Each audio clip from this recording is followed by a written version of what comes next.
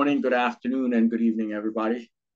Thank you for joining me on this podcast on Spotify, Face Economics podcast on Spotify, as well as our video blog on our YouTube channel, Face Economics TV. And I want to, give you guys a quick heads up pertaining to one of the presidential candidate, Mr. Robert F. Kennedy, the nephew of John F. Kennedy, the founder of the U.S. Peace Corps, where I have served. And I just recently found out that he is basically uh, not being afforded Secret Service protection.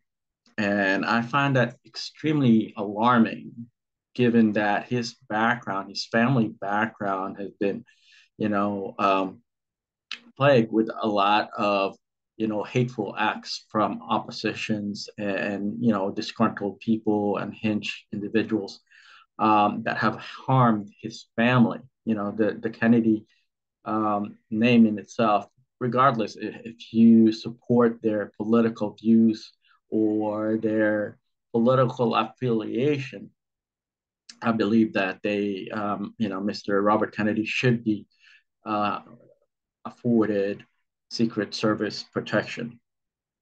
As you all may know, back in 2020, during the US general election, I was a candidate running to represent the state of Virginia in the election. And I'm a no-name candidate. There wasn't a whole lot of people that really gain access to my name, and hardly any press or any press at all. I mean, not hardly, but not any press at all covered national press wise, covered my campaign.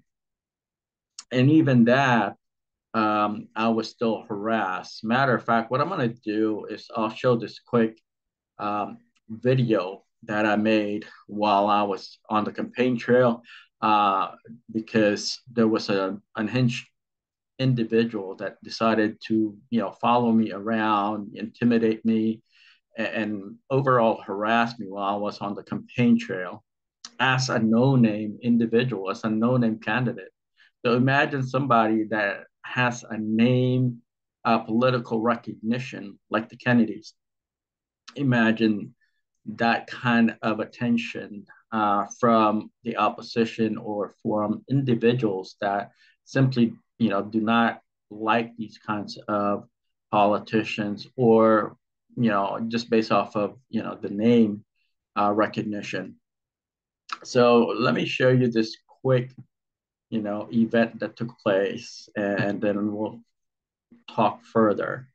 I'm gonna share my screen, and I'm gonna just show you what it's like. It's it was pretty scary. Imagine some crazy person following you around. You don't know if they're packing. You don't know if they're going to run you over. You don't know if they're going to hit your car. I mean, as a candidate, most candidates, that have decided to run for office are basically putting themselves on the line and their safety on the line, especially from people that are unhinged.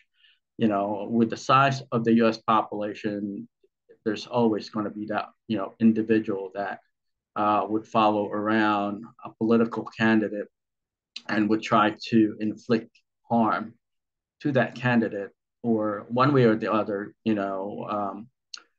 either physical harm or verbal harm. But I'm going to show you what I had to deal with as a U.S. Senate candidate, independent U.S. Senate candidate in the state of Virginia in the 2020 general election. Okay. So this guy is harassing us. What's your name? What's your name, sir? What's your name? Sir, what's your name, sir?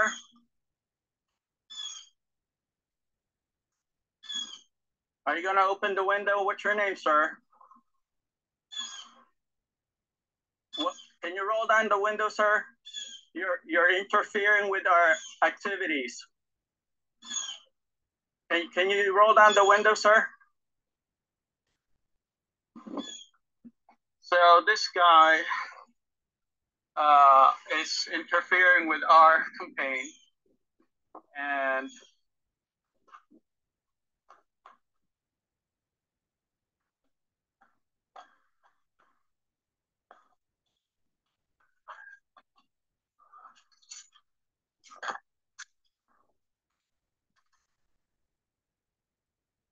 so, as y'all can see, the guy won't disclose his name. There is no way for me to identify this individual. He just decided to follow me around. And luckily, when the cops showed up, they instructed him to leave me alone. I didn't press any charges. I didn't, try to escalate the situation. But imagine someone who has no political name recognition whatsoever. Just because the media didn't cover my campaign, the national media and local media didn't really give me that opportunity to compete. But imagine me being followed around and harassed, uh, but with no form of name recognition.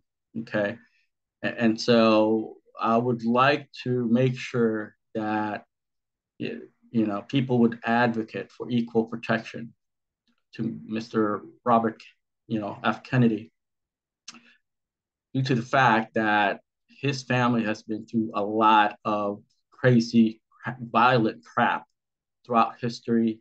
His uncle was assassinated, the same individual who created the U.S. Peace Corps, the agency that I've served in, to promote peace, to promote, brotherhood, to promote, you know, cultural interaction, diplomacy worldwide, and provide assistance to those that are in need worldwide. Imagine somebody wanting to, snuff off his life, and unfortunately, they have succeeded in assassinating Robert F. Kennedy's uncle JFK. So I would like to implore everyone, regardless of your political affiliation, to support and advocate, secret service protection to Robert F. Kennedy. Okay, until the election season has been completed. I believe every individual candidate, especially at the level of presidential candidate, should be protected in the US due to the fact that we have quite a bit of people and some of them aren't always right in the head, unfortunately.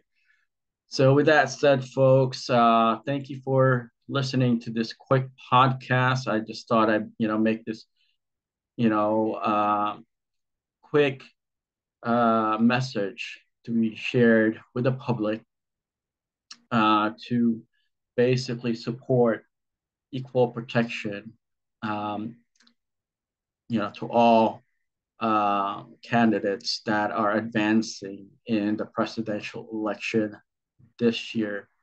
I've even heard that somebody had brought a gun in one of Mr. Kennedy's events, and I don't know what transpired or how they managed to find out that that person brought a gun.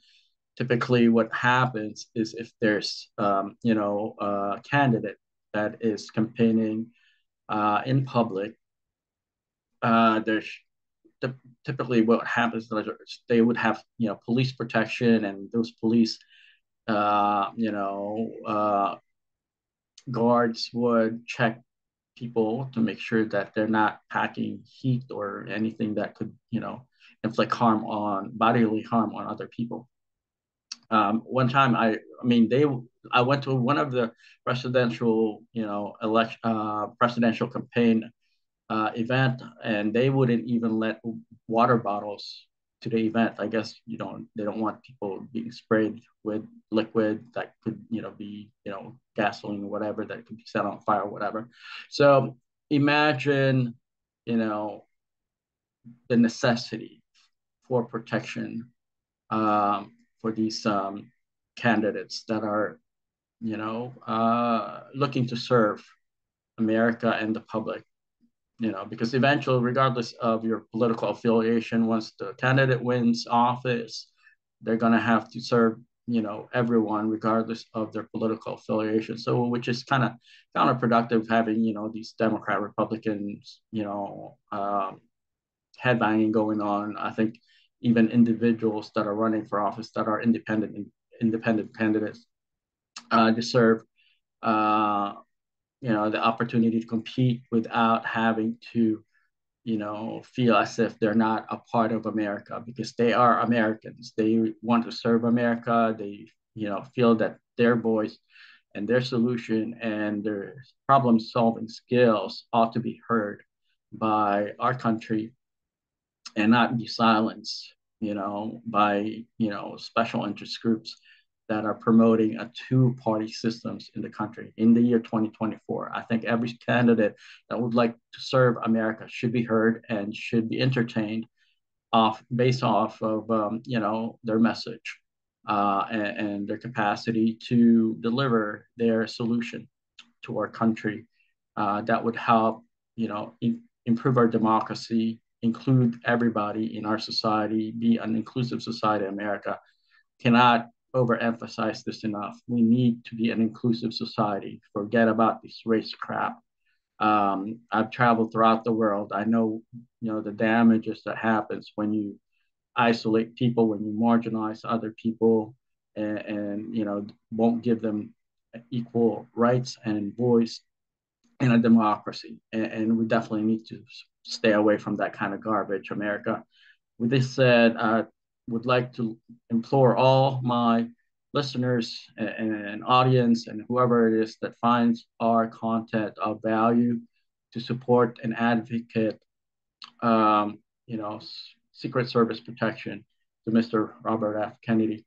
With that said, folks, thank you for listening to my quick podcast. My name is Al Mina, the Face Economics author, Face Economics concept author, which is the utilization of the social media platform in economic development worldwide. Thank you once again. I look forward to our next engagement. Take care.